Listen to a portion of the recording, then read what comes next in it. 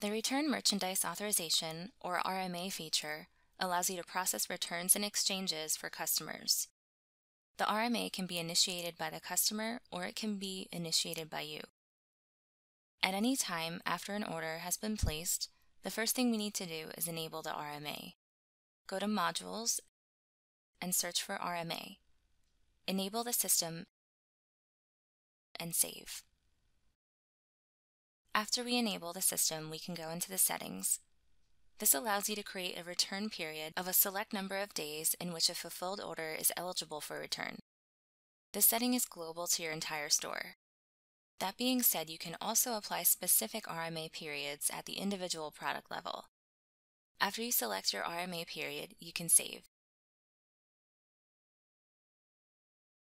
If we go back into the settings, we can actually change additional settings.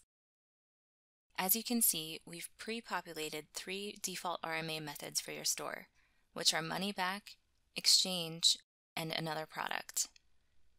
You can also see that we have 3 default reasons for the return, which is broken, don't like it, or not what I wanted. Feel free to add other options as you see fit. An RMA can be initiated in 2 ways. It can be initiated by the customer, where they come into their order, add a new RMA, and select what they want returned. At this point, they will be waiting on you to continue the RMA process. An RMA can also be initiated by you, the merchant. If we come into Orders, Manage Orders, and click into a specific order, at the top right you'll see Actions, then New RMA. From here you can initiate the RMA on your end as well. Once an RMA has been created, you can go about processing the RMA, and the easiest way to do that is to select Orders, then Manage Returns. If you select the RMA, you can select More and Send RMA Instructions email, or even delete the RMA. Once you've received the returned product, you can finalize the RMA.